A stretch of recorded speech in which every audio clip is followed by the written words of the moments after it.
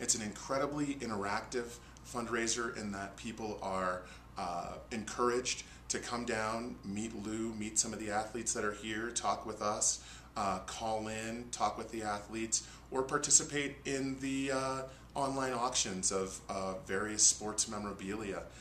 This is an event that is near and dear to my heart personally because it just shows how much Colorado can come together and help those in need. Catholic Charities Samaritan House has been operating since 1986, and we provide services for 126 men, 48 women, and 21 families, not to mention another 100 individuals in our overflow housing. Without the assistance from the Lou from Littleton fundraiser, we would not be able to raise the $8,700 that we need per day to operate our facility.